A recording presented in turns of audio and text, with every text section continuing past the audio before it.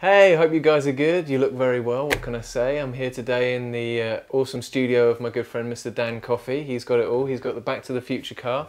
Got some nice pictures of guitars on his computer. I'm not so sure about this guy, but we'll see how it goes. And I'm going to give you a little guitar lesson today. And we're going to do a little bit of two-handed tapping. This is a little section taken from one of my new songs. This is called Wildfire. And check out the video, the YouTube video of that. You can have a little look. This is in the middle of it. The tuning, it goes a bit like this. It goes D, G, D, G, A, D. So it's a bit like the Dad-Gad tuning, if you're familiar with that, but your string 5 goes down a tone to G. Otherwise it's kind of the same. Okay, cool, and this is the thing. I'll play it first and you can check it out and see if you actually want to bother learning it. It goes a bit like this.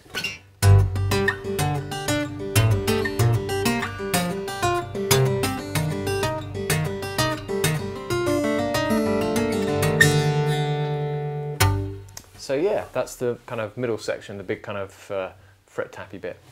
And it's two things going on at the same time. Your left hand just does the same little repeating pattern over and over again, which is a bit like this. It's your index finger on string 3, and your little hammer on out of nowhere, and you pull it off. So you've got this. Your pinky is on string 1 on the 5th fret, and it does this.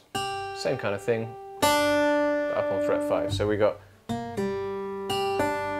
and it does this little pattern between those two things, between those two strings. It goes.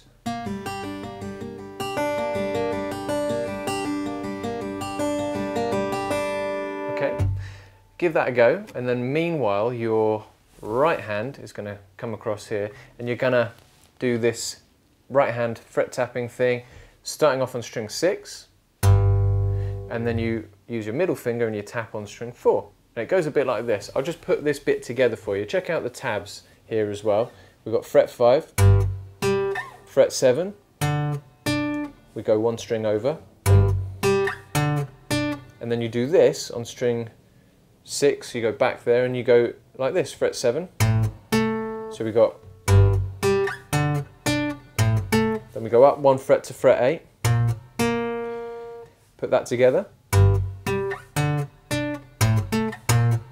then up to fret 10, then you go to fret 10, so back to string 6, so we go up,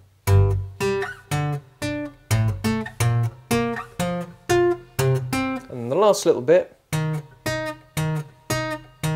on fret 8, but back onto string 5 and string 3. Put it together with the left-handing tapping and it starts to come together. So we got, give that a little go, that very first bit. I'll go real slow. Okay, once you got that, then try the next bit.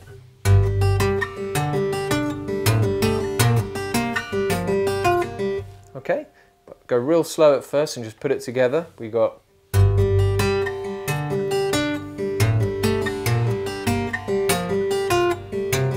and the last little bit,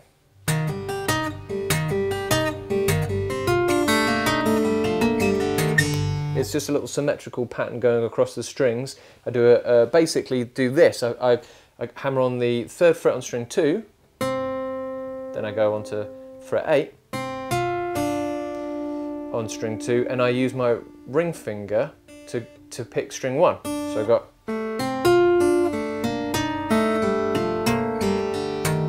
and I just move the pattern down across the strings. I go really slowly for you here.